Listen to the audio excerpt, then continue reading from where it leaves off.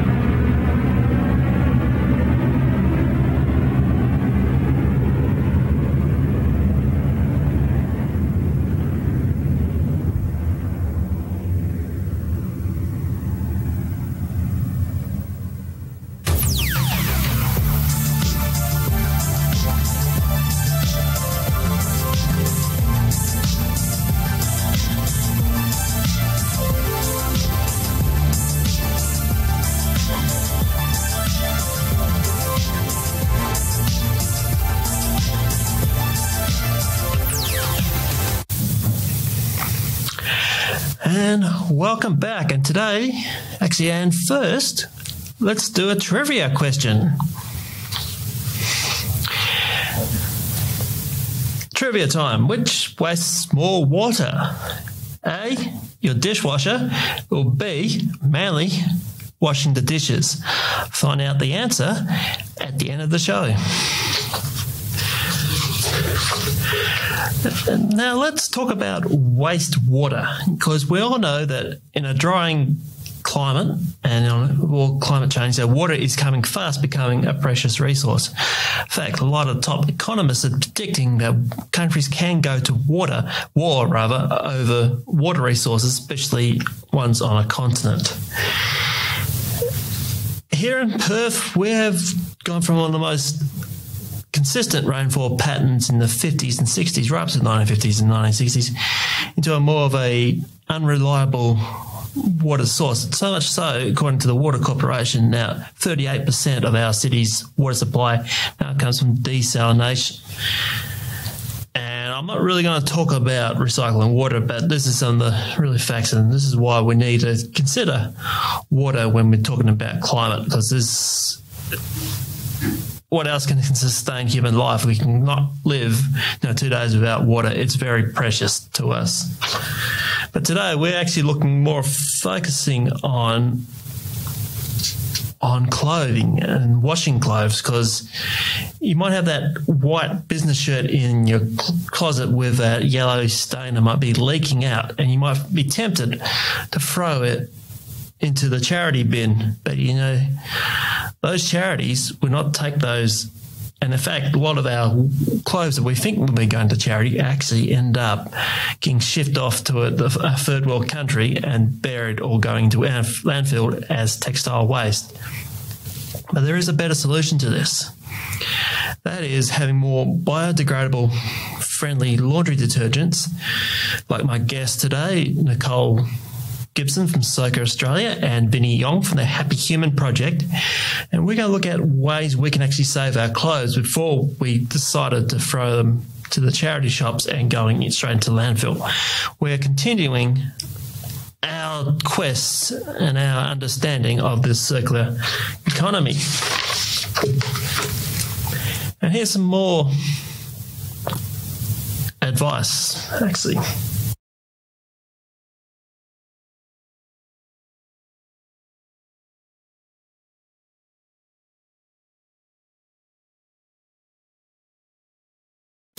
So join me on right now is Nicole. And Nicole, how do you keep clothes? We are about empowering people to be able to be more efficient and sustainable in their laundries at home.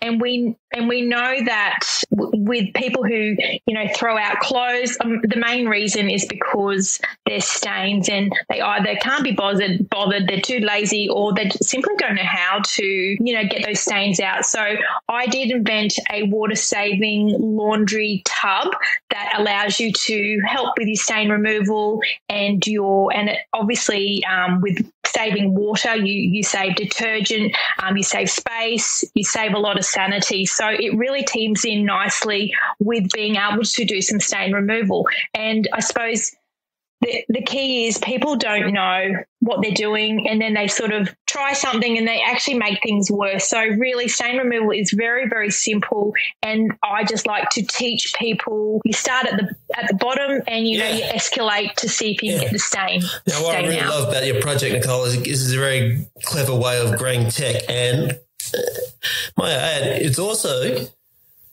environmentally friendly and biodegradable. Your products, isn't it?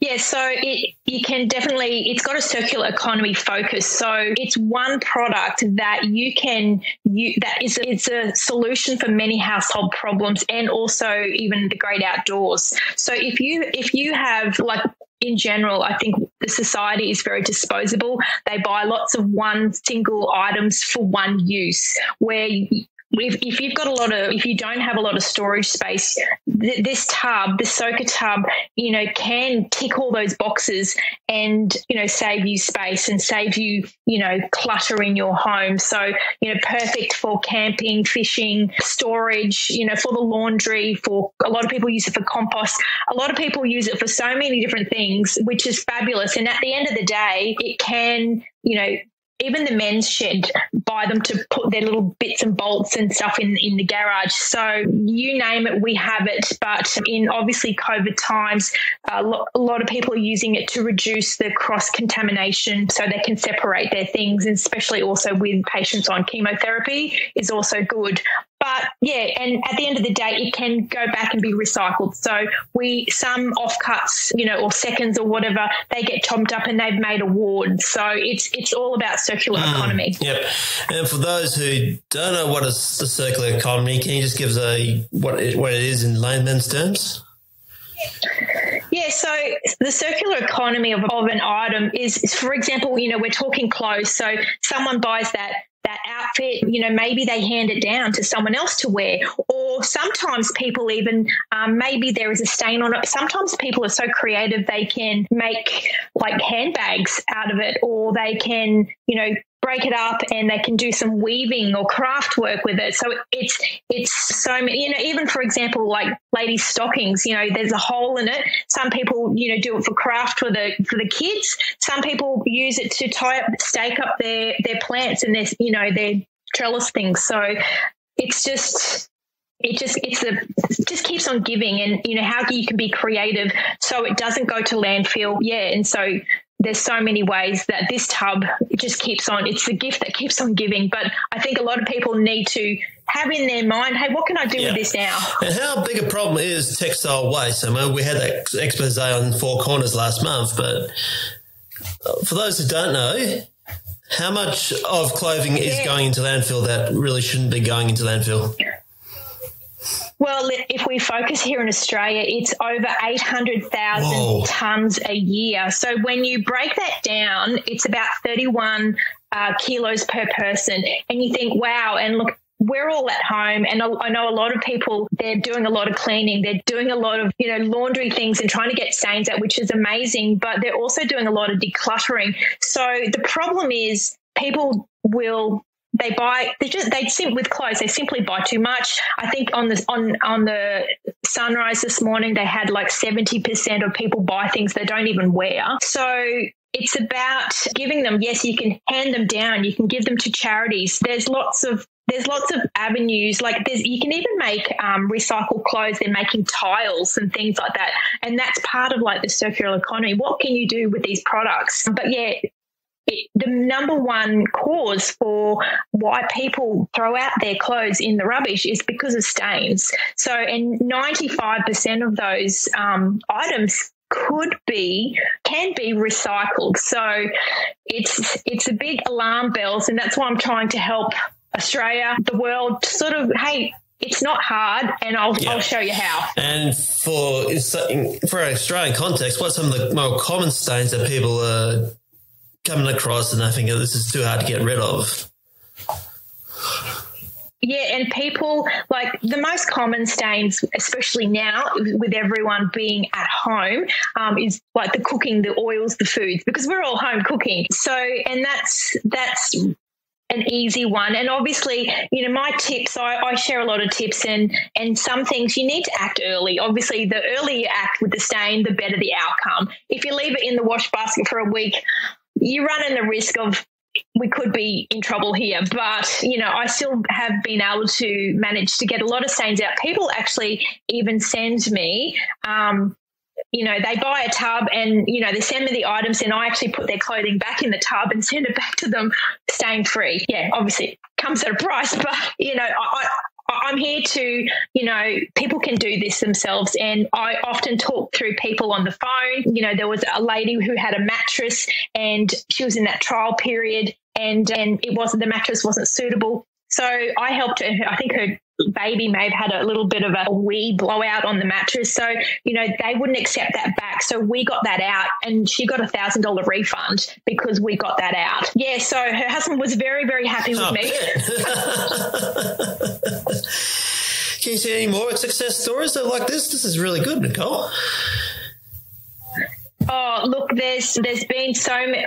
Every day I'm inundated with, this is what I've tried, and they send me before and after pictures, and I think people love that. And I've even had people who there was an 80-year-old great-grandmother's like christening gown, and she was too afraid. It'd been in storage, and what happens when clothes are in storage, they start getting protein stains, which is like little yellow stains. And you wash them, you put them nice and clean in a box, and you know, whether it's the kids' keepsakes or whatever, and you come out and they're all like got these spots over it. It's just the protein stains, and they will develop over time. We can get those out really easily. Anyway, but she was too afraid, so she sent it to me. I'm going, oh, the pressure and this fabric was so delicate, and you know what?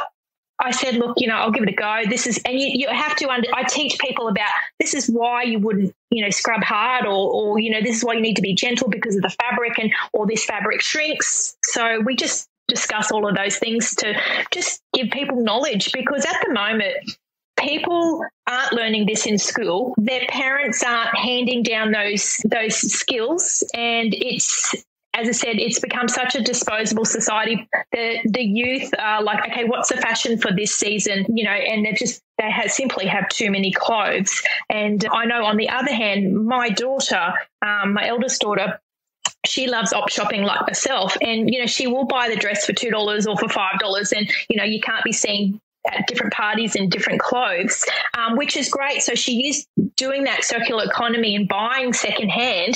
But I said, there comes to a point, darling, that you need to redonate those clothes for someone else to wear. So that's where she's at at this stage. Absolutely. And I'm glad you brought up a great grandmother, because I like that spirit. And I want to champion, I want to see it come back, is that the war and the present generation had that attitude of make do and mend. And I think, rather than buying constantly clothes, and I'm guilty too, even as a bloke, of doing the same thing, we just need to just stop and just buy stuff that's quality and it's going to last. Yeah. Well, exactly. And I have people who follow me, honestly, they are from teenagers to grandparents. And, you know, it's yes, it's clothes. It's, why are my towels so hard? Well, you're using too much detergent. You're using fabric softener, and I just explain all the whys so they understand. And we simply, I think the big thing is people are using too much detergent, and I'm just trying to save them money, save their quality, and the other of their clothes. But the other big thing is you actually don't need to wash, like, for example, jeans. You know, you don't have to, every 10 wears you would wash them. Denim is not designed to wash every day. And I would encourage people to air their clothes out. And that obviously saves electricity, saves water, detergent, like the list goes on. And it preserves, the quality of the fabric. So there's a lot to be learned. I'm here to share and empower people to take ownership of their laundries and have more success. Absolutely. And I seldom wash denim.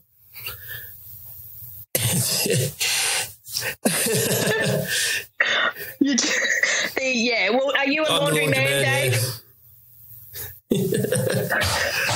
There's a lot of people who aren't, and I think they, you say, hey, I want to talk about laundry, and they go, nah, don't want to talk about that. But it's someone. I said, well, okay, you need to ask your wife. She will want to know. And it's funny, on social media, some of the comments I often get, my husband always wonders why I'm watching, laundry stories, because it's reality. And I suppose it's reality no matter whether you live in a really posh suburb or you don't, whether you're, famous or you're not, you can't get away from stains. You can't get away from doing laundry. And even during a global pandemic, laundry is never cancelled. Never. And thanks, Nicole. But also, let's look at another angle about it, which is plastics. If you're using laundry detergent, stuff comes in plastic bottles. Plastics are not biodegradable. So our next guest is Vinny Ong, who's got a simple solution of cutting back on plastics. And Vinny is joining us on the line now. And Vinny, how big is the plastic problem? Yeah, sure. First of all, thanks for having me here. I'm really, really excited that, we get to be on this podcast. I think Australia alone on a micro scale, or average Australian uses at least 130 kilograms of plastic per person. If you think about just the personal care household products, we use at least 50 single-use plastic bottles of these products. On a macro scale collectively, I think our country produces at least 3 million tons of plastic every year, and 95% of that are all discarded after a single use. And unfortunately, recycling, as we were taught as a solution growing up, is a little bit more than just a myth. Like only 9% of plastics ever produced gets recycled, and the rest, unfortunately, leaks into the ocean or the landfill. And at this rate, I think scientists predict that we'll have, unfortunately, more plastic than fish in the ocean by 2050. So it is a pretty big problem that I think deserves a lot more attention. Yes, absolutely. And yes, that has really opened up a scar. I mean, I know here in Western Australia, we've actually banned single-use plastics, but what else can be done with the plastic problem? Banning single-use plastic is definitely a good step towards helping to solve the problem. I think on a macro and a top-down level as well, like having more government support in terms of composting facilities and setting up those things would also really help. There's a saying that goes, everything that gets produced either return to the earth as some sort of food or poison. If you have these composting facilities, not just at like a home scale, but also at an industrial level scale, a lot of these, I guess, especially if they're compostable, can actually eventually return to the earth and become soil and kind of nurture the earth, and it becomes like a full cycle again. Yeah, absolutely. And for those who aren't aware, can you describe? No, I can describe. Sorry, I'll start again. For those who aren't aware, what is Happy Human all about? What's your business? Yeah, sure. So we are an eco-friendly startup based in Sydney, and our mission is to end single-use plastic in all consumer products by encouraging this reuse and refill movement, starting with the range of just add water cleaning products. How it works is that upfront, you get these reusable bottles once, and then going forward, you refill with this just add water tab similar to a Barocca for your hand wash and surface cleaner. And because they're solid and not liquid, we can wrap them in paper-based compostable packaging instead of single-use plastic. So that's how we achieve our mission. Not to mention also, obviously, with the condensed format, we save a lot of unnecessary carbon emission from just shipping water around the world, because you can practically get it for free at home with the tap water. Awesome. And how how environmentally unfriendly is most household cleaning products? I mean, I think that's another side that most people aren't aware of. Yeah, I think there's like two parts to this question. Like one is on the ingredient side, conventional cleaning products contain chemical ingredients that research has shown harmful to our skin, eyes, or nervous system and toxic to animals.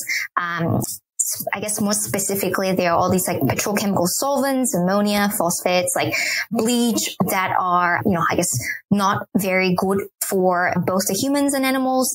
And also as it kind of returns to the earth, like it's very slow to biodegrade. So it's also toxic for the planet. And then the second part is obviously on the packaging side of things, which we briefly mentioned at the start and introduction of what Happy Human stands for. A lot of these products are designed to be used once and thrown away. And so all these consumer products still comes in single-use plastic packaging. And so I think there's definitely two prongs to it. Like one is obviously on the ingredient side that Happy Human, we try to do as plant-based as possible, vegan, cruelty-free. And then the second part is on the packaging side of things, where what we have innovated is condensing all these key ingredients that's equally effective, but then make it into a unique form factor such that we can package them in the most eco-friendly way. Yeah, absolutely. And I think a lot of people aren't aware that even things like phosphates and stuff that are in your run-of-the-mill cleaning products do end up in the water system and do lead to algal blooms and all sorts of nasty stuff. So, and I also really like your products, Vinny, because, this shows about technology, but technology does not necessarily mean what we can plant silicon chips in. It's also about, creating environmentally friendly products, which is clearly what you have, and I really give you kudos for that. Thank you, Dave. Yeah, I definitely agree. I feel like, there's a lot of different form of innovation. Obviously, computing, AI can all help solve this problem, but at the same time, I think Happy Human is also innovating through interesting, unique form factor. And with this condensed version, we're actually killing two birds with one stone. Not only are we reducing single-use plastic waste, we're also cutting down on unnecessary carbon emission from kind of shipping water around the world. So I definitely agree with you. It doesn't have to be like deep tech and AI to help build and create a cleaner planet. Yeah. And how has the Australian marketplace received your product so far? Yeah, we've, officially launched on Earth Day in April. So it's been 3.5 months since we were live. So far, we're seeing really strong demand, very positive feedback. And early adopters have also come back for, not even the second time, but the third time refill. So that's a really awesome. Yeah. And if you're listening in the Great Australia area or wherever you can find Happy Humans, please support this great little startup. And really like to see this go really off the ground, because this is just a fantastic idea. It really is. And what other products are on the horizon for Happy Human? What's in your research and development at the moment? We stay close to our customers. A lot of them actually wanted new scents for our hand wash and surface cleaner. They, I think, do our survey as well. A lot of people are asking for laundry and personal care products like your shampoo and body wash. We are starting to work on this, but I think a lot of these takes time and capital. So hopefully by end of the year, we would have new products coming out. And ladies, we know that this show is about the future. And how do you envision the world in 10 to 15 years' time? Nicole, I'll start with you. I would love to be able to share my knowledge and, get people being more sustainable in their laundries at a broader level. So, hopefully you'll see me on a morning show coming up soon. Have a look out. And we've got maybe a star in the making right here, folks. Nicole? Yeah, it's all starting here with Dave.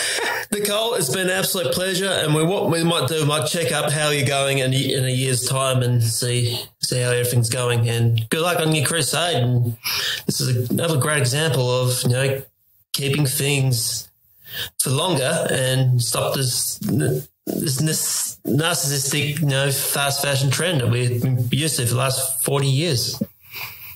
Yeah, which fabrics don't break down as well. So that's another issue. But I'd love to come back, and it's also Australian made, Australian owned. So support Australian small business. And Vinny, what about you? How do you envision the world in 15 to 20 years' time? To be honest, like, I don't know what's going to happen like a year from now on, but I think I love this question. I think if you kind of think about, every single product, consumer products around your home, like a lot of them still come packaged in single-use plastic, not just home and personal care, but also a lot of these food products and fresh produce, and kind of going back to a saying where a lot of and everything we create and produce kind of ends up going back to the earth. It's either poison or food. I love to be, from 10 to 15 years from now, the entire industry as a whole can keep innovating on materials such that every element of this product can eventually be compostable and returned to the earth as soil, or essentially food to nourish our planet, and then kind of like allow us to kind of grow healthy crops again to kind of feed us. Yeah. Yeah, well, look, crop rotation in soil is actually it's a pet interest of mine for this podcast. I think this is regenerative agriculture and everything like that, because the soil is important. I think most people don't realize that sucking up carbon, a lot of it goes into the soil. So I think it's very important that we have products like yours that are biodegradable and just encourage the soil to be enriched, and, do things like crop rotations, everything like that, help the farmers out, because we help the farmers out. Then we've got a stable food source, and then we've got a sustainable food source. So I think it's all in one big cycle.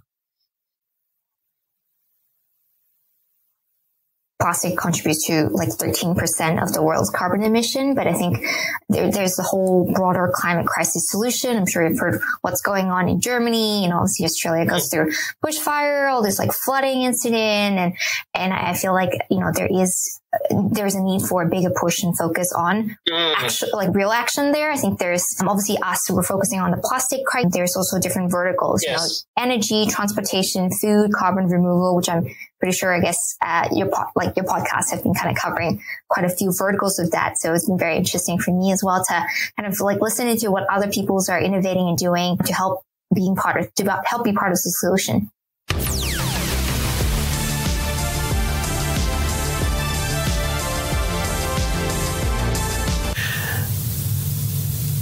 An answer to that trivia question, what uses more water? Actually, it's mainly washing the dishes, because that takes a lot more energy and water to get up to the right temperature.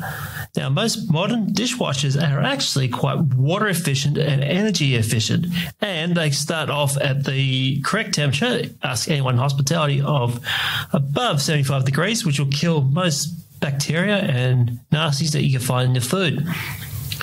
You know what else is water hungry? Cotton. So join us next time as we're actually going to discuss upcycling vintage clothing with two guests. We got Katrina Nash from A Fitting Connection and Annabelle and Sophie from Mills in York, both in Melbourne.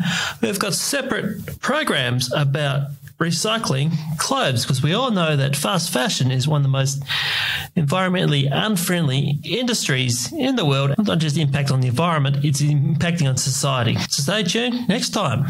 Now, The Friendly Futurist is a Podcast West production. It has been produced and edited by me, Dave Monk, and further editing by Alvin Lacerna. If you love this show, the best thing you can do for me is download the Acast app and start following this show. Give us a 5-star review when you're there and help us grow this community.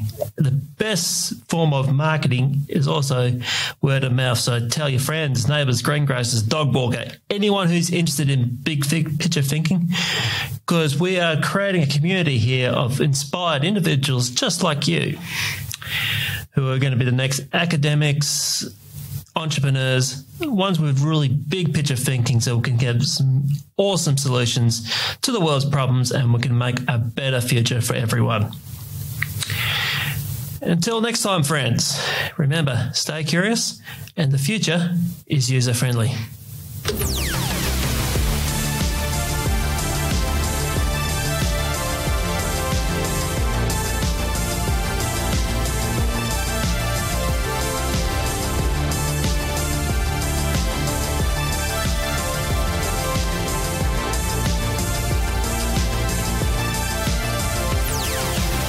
Another Podcasts West production.